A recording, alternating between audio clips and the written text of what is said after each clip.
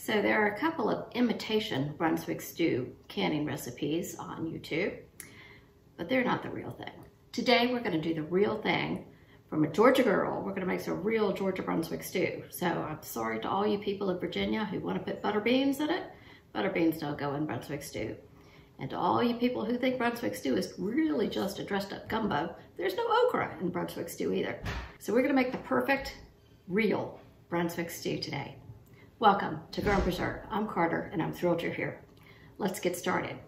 First I want to tell you that I have 1.5 medium onions diced up. I diced up 2 jalapenos. I took out the seeds and the ribs. I didn't want it too hot, put those in there. And then 4 or 5 large cloves of garlic. I diced up, I just sauteed them to soften. I have this was a huge potato. I mean, just a ridiculously big potato, so I'm just doing 1. Ordinarily, I would do 2 medium potatoes, but I'm gonna do 1, and I'm gonna blanch this for maybe 3 minutes, and then rinse it in some water just to get the starch off, because I don't want all that starch in my finished product. So I'm gonna dump this in I have hot salted water back here. We're gonna dump that in, and then we're gonna start filling the bowl.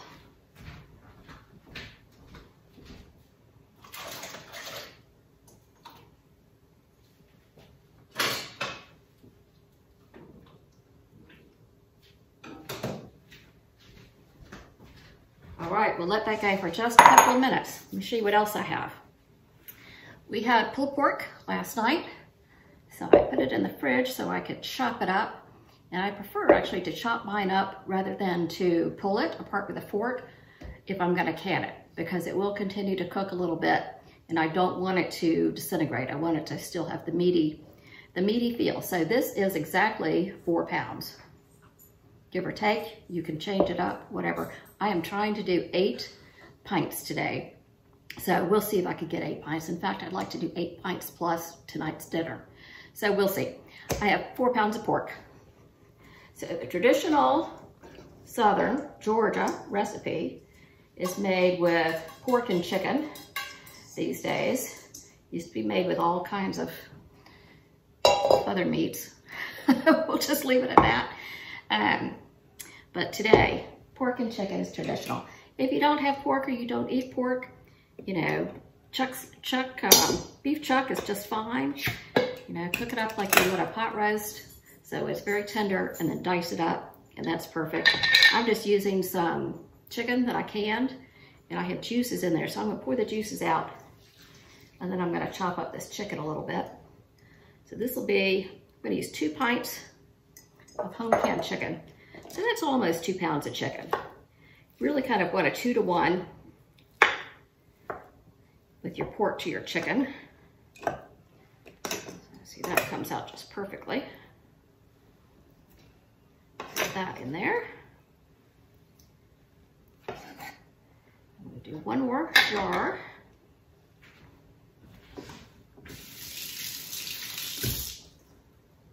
I'm gonna show you a little trick if you don't already know it. I like to, these lids, you know, you only use them once when you're canning, but I like to use them on dry goods in the pantry, but I don't want to use a new lid. So I have hand sanitizer. We all have plenty of hand sanitizer. It takes the marker right off the top. So then you're not looking at a jar of oregano and it says chicken from May 2022, right? There you go, completely clean. All right, take that off.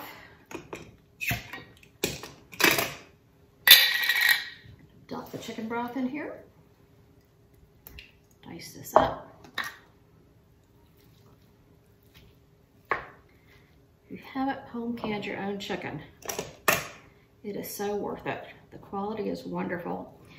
If you don't have home canned chicken, you can put probably 4 chicken breasts in an Instant Pot, or you can use canned chicken from the store. That'll be fine too. But if you have it that you've home canned, that's the best. I would check out those potatoes.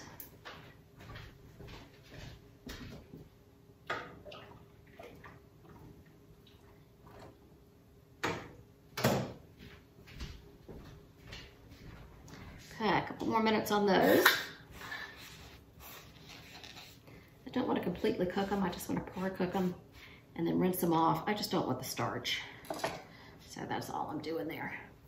Now I'm going to take 28-ounce can of crushed tomatoes, and we're going to put that in here.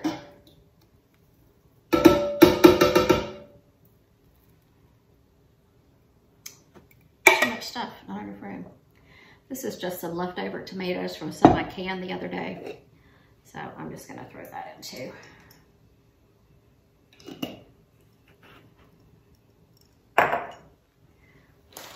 Put about a pound of corn. This is frozen corn. It's just fine. You can use fresh if you have it. Don't know that I would use canned for something that we're going to recan. It might get a little mushy at the end.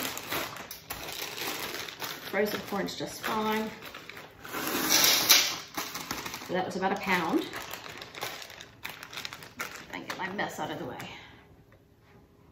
I'm going to put a little Worcestershire sauce. I'll write these directions down below, so no need to worry. A little Worcestershire sauce, a little liquid smoke,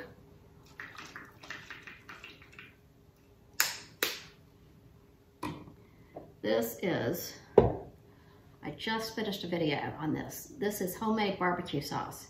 It is so good. So I should have posted that before I post this. So I'll link it up above. Make sure you go take a look at this recipe. We're gonna need a pint of barbecue sauce. If you don't have any homemade, that's fine. You can use a bottled barbecue sauce from the store. Or you can use whatever barbecue sauce you use at home. I want to make sure it has a heavy vinegar base. I need a knife, hang on.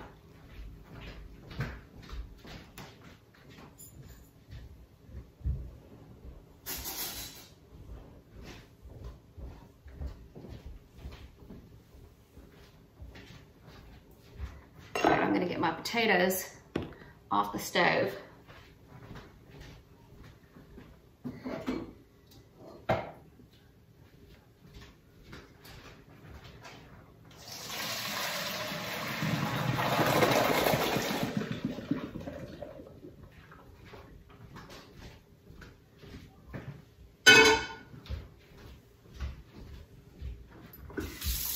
Run some cold water on those. Stop the cooking and wash off any starch.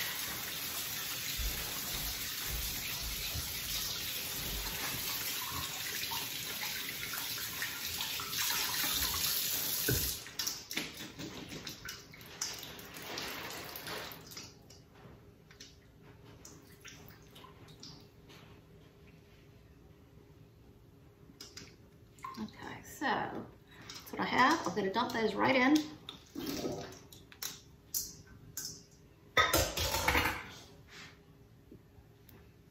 Now, this is some leftover tomato paste from the barbecue sauce I made on camera this morning. Use that. I'm probably going to use some more in a bit. I'll leave that.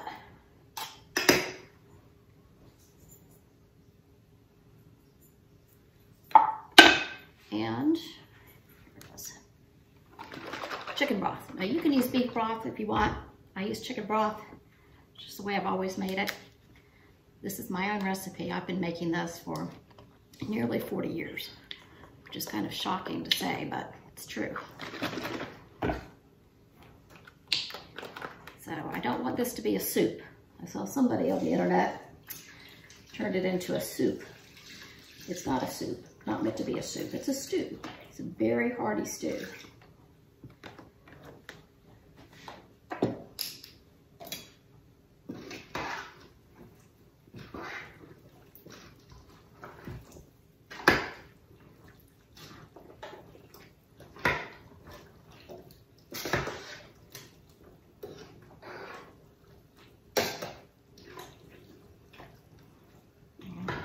I'm going to put some diced tomatoes in here.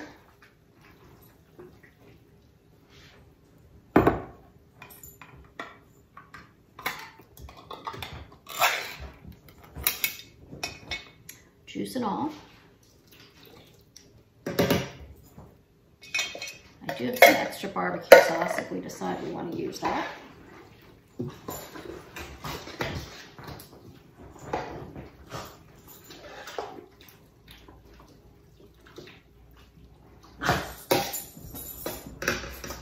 Let's see if you can see this. Oh my goodness. Ooh. Oops, nope, you can't really.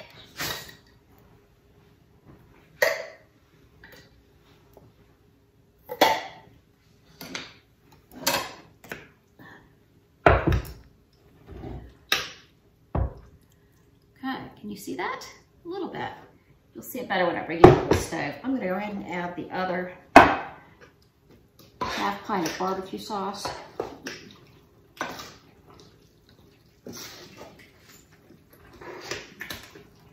Oh, it smells delicious.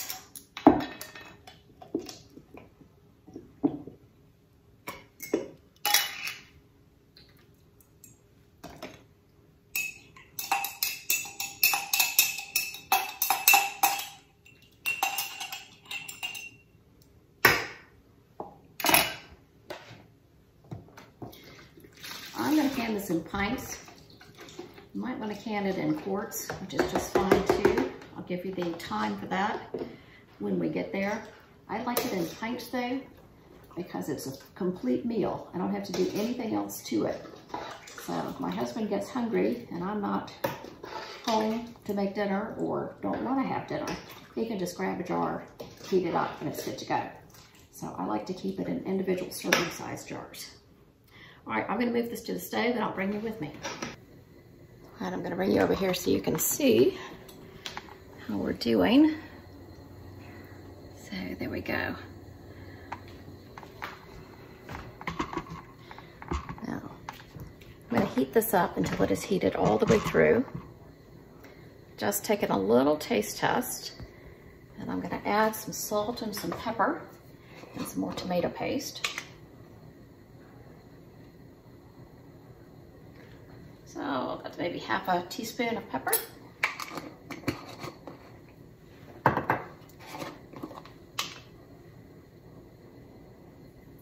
Maybe a teaspoon of salt. Let's get some more tomato paste in there. As I said, I will write all of these directions down below.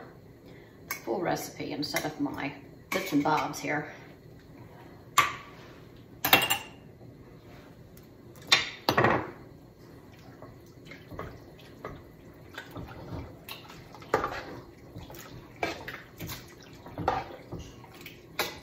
Nice and thick, exactly the way it should be.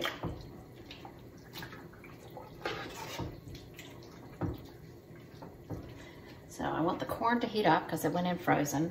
I want the potatoes to heat all the way through. And then we'll jar it up. And if it were a soup, we would only pressure can it for 60 minutes, but it's not a soup, as I told you. So it is heavy on the meat, so I'm going to use a meat time. Which is what I've always done with it. So because I'm using pints, I'm going to do 75 minutes. If you're doing it in quarts, you do it for 90 minutes. Just a few minutes.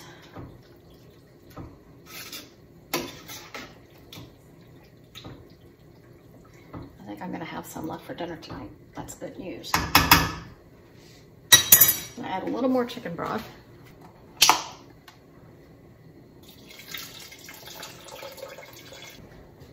All right, we're just gonna go for the rest of the tomato paste here. And if my can are heating up, with my jars, I'm gonna do a hot can or hot jars and hot Brunswick Stew.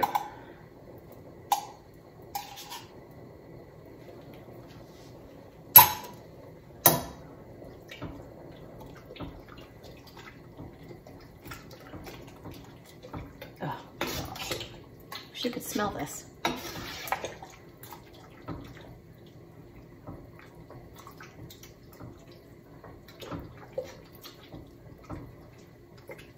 tell you a funny story. This Brunswick stew is so good that it survived divorce.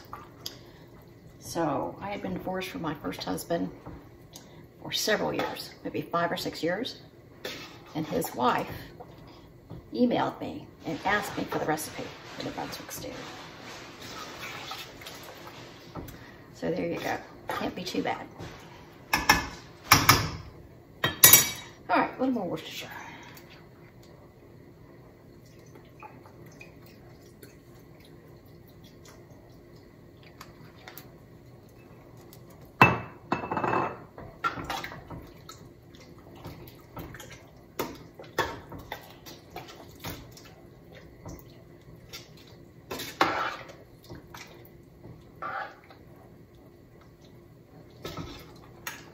Oh, it's beautiful. I'm gonna bring you over.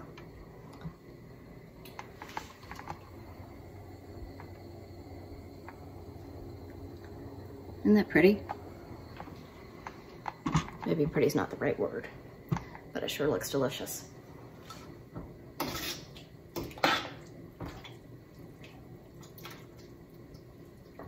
I'm gonna take a taste.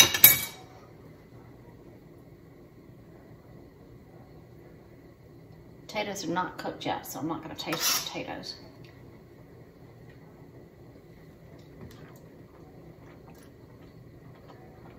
All right, I'm gonna let this heat up for a while. It is not there yet. And as it heats up, I'll bring it back and we'll get it jarred up. All right, so let me catch you up because I got carried away and forgot to turn on the camera. So I added 2 teaspoons of smoked paprika and I added 1 more teaspoon of salt. So this is heated through, it's good to go. I'm gonna take out my hot jars and we're gonna start canning it up.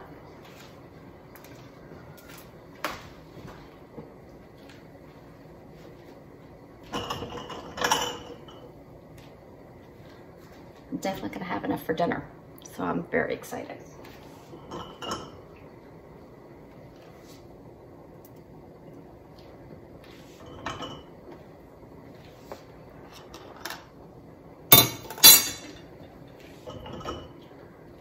Okay, let's get this started here. You can't really see. I'm gonna bring you down here a little bit. There we go.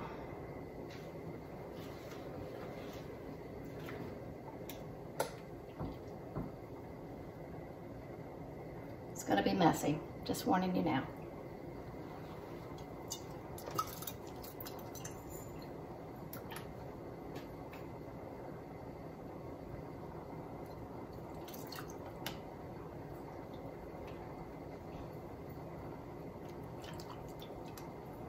Leave a 1-inch headspace. It's about perfect.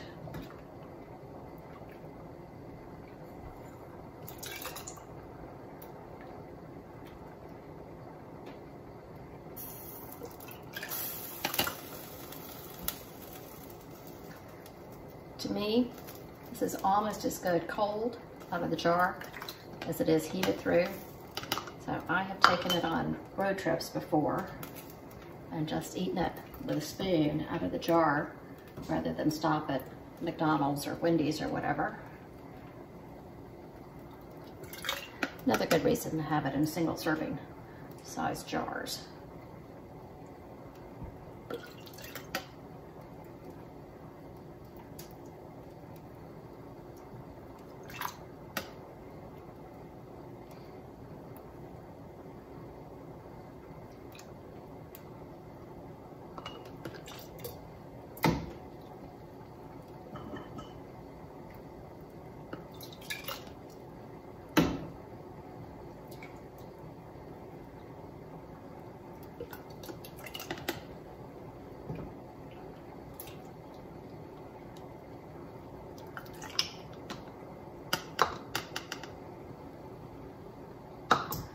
I'm gonna get these ribs cleaned up and we'll get them into the canner.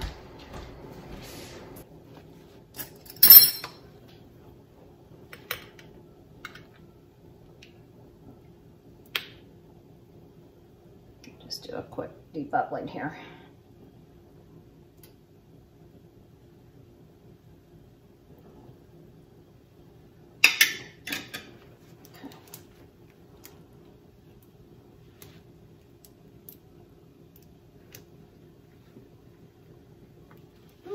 jars.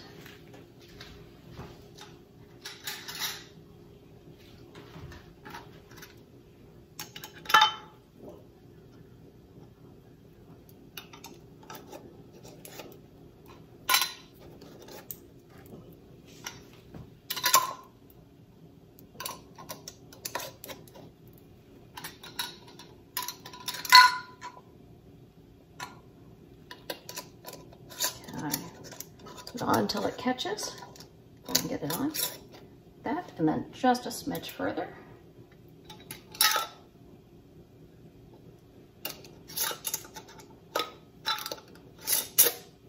Here we go. Okay. You see that? Beautiful. You can see the corn, the potatoes. You can see the jalapenos, the chicken, the pork, tomatoes. Very excited about this. All right, I'm going to get these in.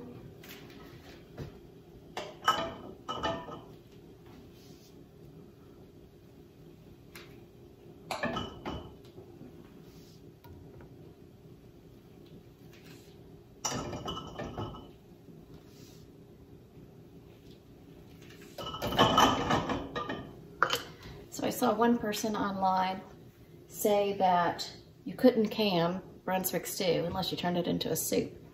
So I went to the National Center for Home Preservation, because I've done this for years. And what they said was, because there are so many different recipes for Brunswick Stew, because they haven't tried mine yet, because there's so many different recipes that they couldn't try them all. So they haven't tried any. So it's not that it can't be canned.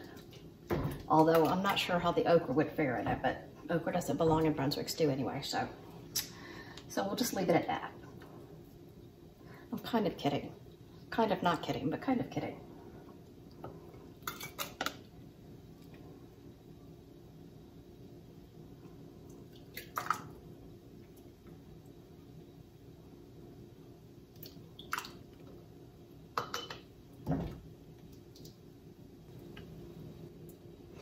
Those of you who've never had Brunswick Stew don't really know how to describe it, except that it's like a stew you would get at a barbecue joint. In the South, in Georgia, I'm in Tennessee now, but in Georgia, typically have it as a side dish to barbecue, along with some coleslaw. But also sold by the bowl. You can just have it for dinner, which is what we're gonna do.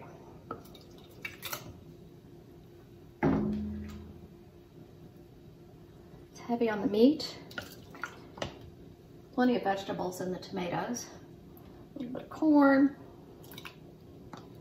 onions, potatoes. Just about the perfect meal.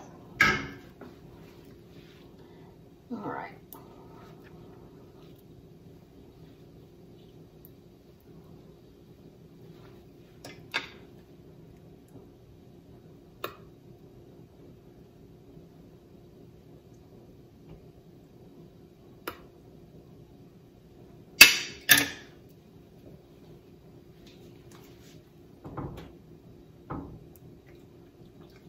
So I could probably do another 6 pints out of this.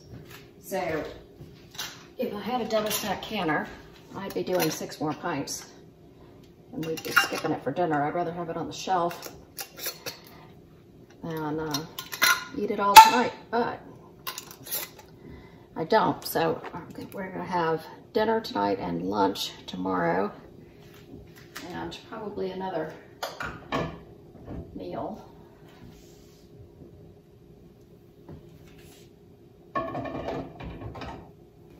Okay, so I have all 10 jars in the canner. I'm going to close this up, lock it up, and oops, hot. Wait for steam to come out of here. We're going to let it blow steam. Let me bring you over here. Not too far away.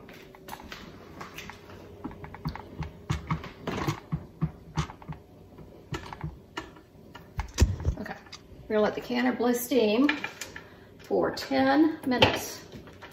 And I mean really blow steam out of here for 10 minutes. And then when that 10 minutes is up, I'm gonna put on my weight. This is, you have a 5 pound, 10 pound, and 15 pound option. I am below 1,000 feet above sea level, so I use the 10-pound option. If you're above 1,000 feet above sea level, you use the 15-pound option. And I don't know if anybody uses the 5-pound. So make sure you double check that. So 10 pounds of pressure below 1,000 feet above sea level, 15 above that. Ooh, hot, very hot.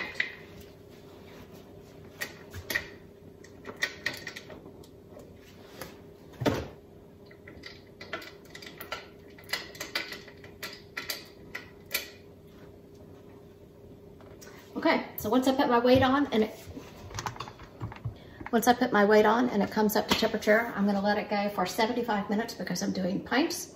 If you did yours in quarts, I'm kind of jealous. I almost wish I had now, but you would do those for 90 minutes. So I'll see you back here when it's done. Okay, our Brunswick stew is done. So we had part of the leftovers for dinner tonight, and it occurred to me that I don't think I mentioned, if you're going to do the same thing, when you put the Brunswick stew in the jars, the potatoes are not cooked. They're only parboiled. So if you're gonna have leftovers for dinner out of the pot, you need to finish cooking. Make sure that those potatoes are cooked. So depending how much Brunswick stew you have left in there and how big your potato chunks are, I would say anywhere from 30 minutes to maybe as long as an hour, but probably 30 to 45 minutes. It needs to continue to cook on a gentle boil with the lid at least mostly on to get those potatoes cooked. But anyway, we had it tonight. It was delicious. I have some in the refrigerator for tomorrow's lunch, and then I put some in the freezer. It freezes exceptionally well. So I put some in the freezer, and we'll pull that out some cold, rainy day, and that's what we'll have. Okay, let's get these out. 10 jars. Ooh, they look gorgeous. See all the corn and the potatoes and the pork and the chicken in there.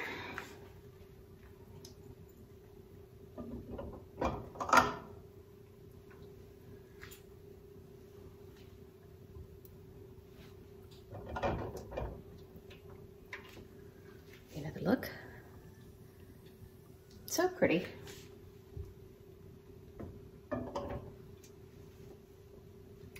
Okay, so we're gonna finish up for today.